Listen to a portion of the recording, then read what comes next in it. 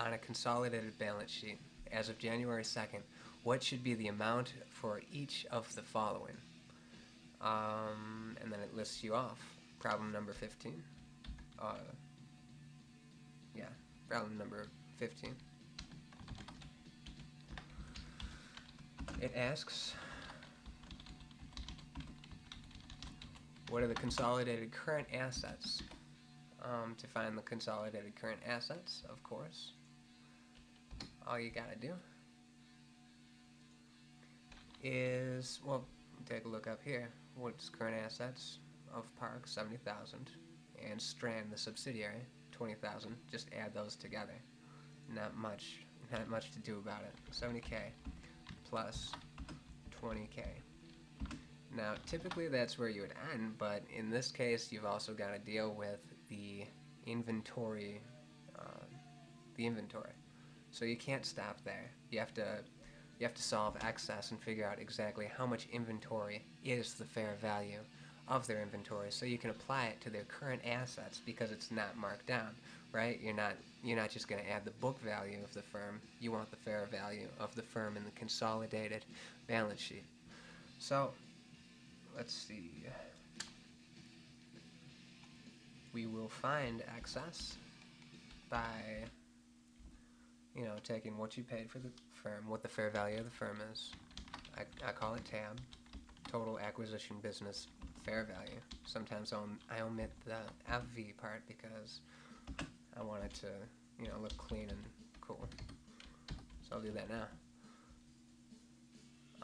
The total acquisition business, the tab, in this case, is found by, remember they said proportionately up here? Didn't really make sense, but alright, proportionately, how to find the fair value of the firm? Well, the 80% of the firm, of the firm's fair value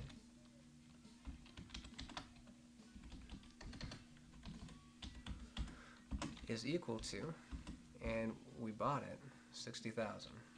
It's not like in real life you're gonna need to solve for the fair value of the whole thing if you were able to purchase a portion of it, but let's just humor everything and get this done with. We got 60,000. So algebraically, tab can be solved. Yeah, it looks a little congested. Here's the equation we're working with. Algebraically, to solve this little equation, you take your firm FV equals 60,000 over that 80% of the firm, and then you'll just be given the firm's fair value. That's all there is to it. Pretty simple. So that would come to be 75,000, which I will put here, and may as well make it bold. Then we move on to the book value. Now this is that same old equation that they discussed a whole lot in chapter 2 and 3, so I'm not going to go into it too much. But the book value is, you find the book value, that's just the stockholders' equity in the subsidiary, that's 50,000. So let's just go ahead and add that. 1, 2, 3. Then we solve for it. Just like we would on paper, we draw that little underline thing. We write here, we label excess. And the excess comes to be 25,000. So there you go.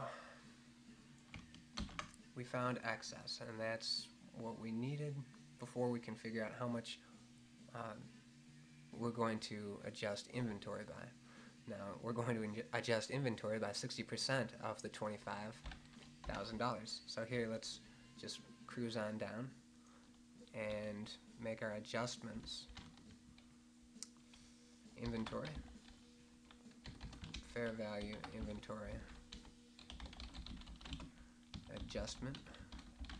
Thanks for correcting my spelling. Fair value. 60% of 25. It's gonna be like 15. Well, it's not gonna be like 15.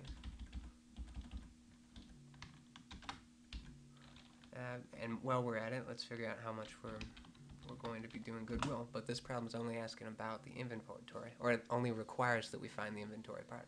But we're gonna figure out the goodwill too. The goodwill fair value.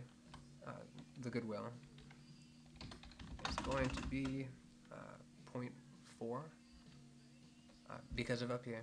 It gave us this.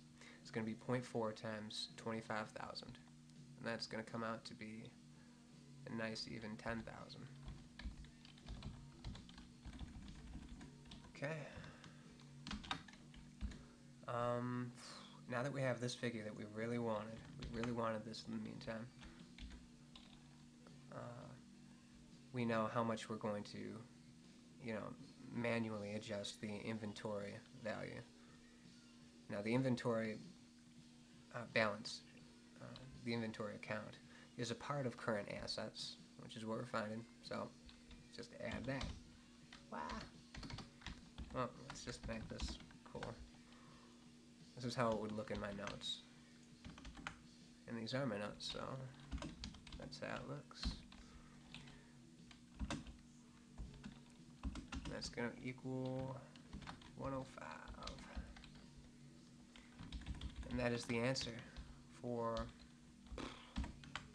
problem number 15. Well, actually, the answer is A.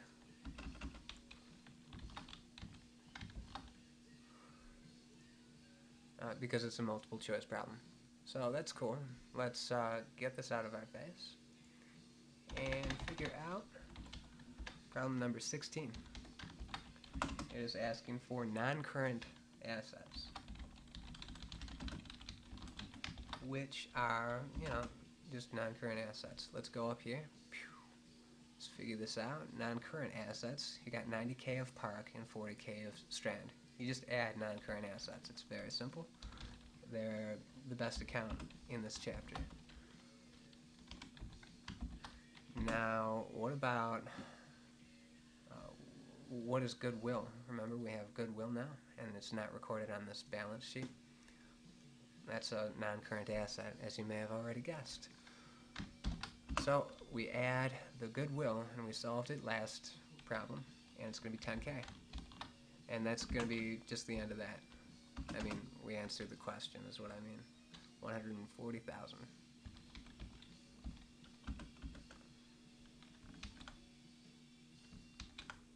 Now we move on to, well, we're probably going to move on to the next lesson, which is going to be held in another video, because you can only make so long of a video.